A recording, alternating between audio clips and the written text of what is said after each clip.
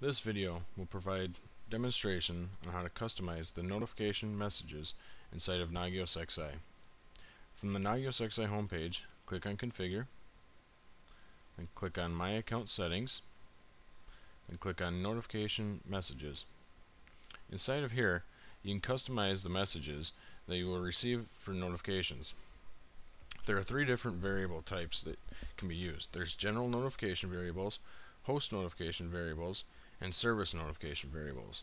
More information on the variables can be found at the link at the bottom of the screen.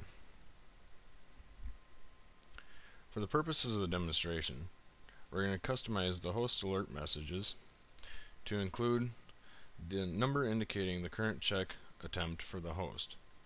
To do this, we add what we want to appear in the email.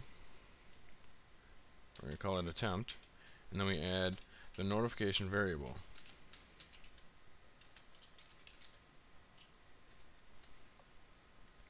And we're also going to customize the service alert message to include what we're going to call max checks.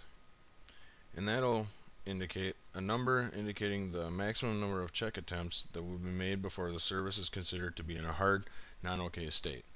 So to do this, we give it a name,